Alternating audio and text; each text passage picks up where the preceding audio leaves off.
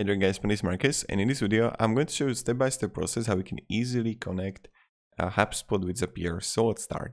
The first thing you want to do is just be in Zapier and log in, create account here. When you're going to create account here, you will be here that make a zap, and you want to just write here HubSpot. And when you're going to click HubSpot, you have multiple options what you can actually do, right? And you can also load more ideas. And then what you want to do is to simply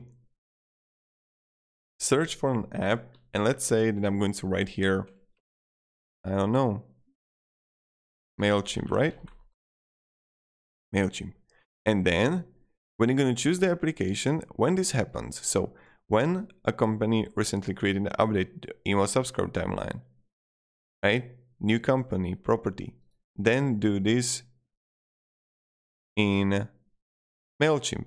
So you can really choose the trigger, and you can really choose. So when there is going to be a new customer, then I want to create a ticket in HubSpot, or create a deal, or add contact to list. Try it. So now what I will do, and you can choose whatever you really want. It's not that hard.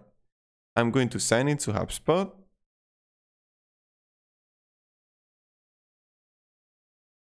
Okay. HubSpot accounts, open.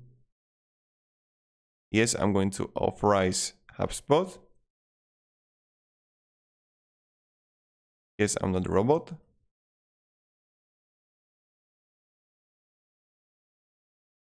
And wait until it's going to load.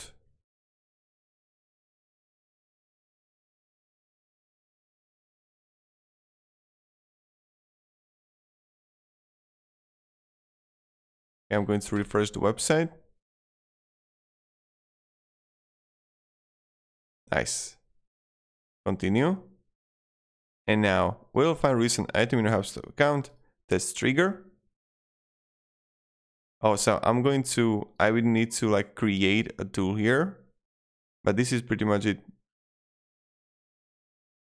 How we do it. It's like not really hard. It's quite simple. So HubSpot, app event. So when there is going to be a new contact, continue. Okay. Properties retrieve. I can choose also additional properties to retrieve. I can press continue. I don't know if the trigger is going to work or no right now. We couldn't find to contact. So I'm going to create a new contact in HubSpot. So I will come here to go to my account. Now I will go to contacts, create a contact.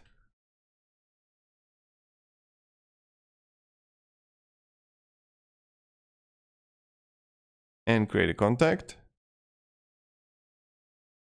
And voila. Okay, see, I created a new contact. It works. Continue. And now goes with the Mailchimp. What you need to do is to, like, what do you want to connect with? Add, update, subscriber, create a campaign. So I'm going to add a subscriber. And I need to sign into Mailchimp. And this is the same thing.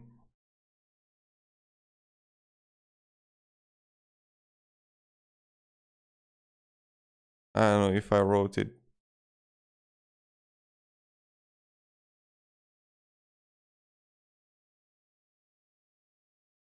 Nice, allow. And voila, this is how we do it, right? So choose an account, continue. You choose a value here. As audience, subscribe to their email. And now contact information email. And every time when I'm going to add a new, I'm going to see right here, right? Replace groups, etc. And I will fill everything here and continue. And then this is how we do it. Test and continue. So thank you very much guys for watching. If you have any questions, ask me down below in the comments, and have a great day and goodbye. See you.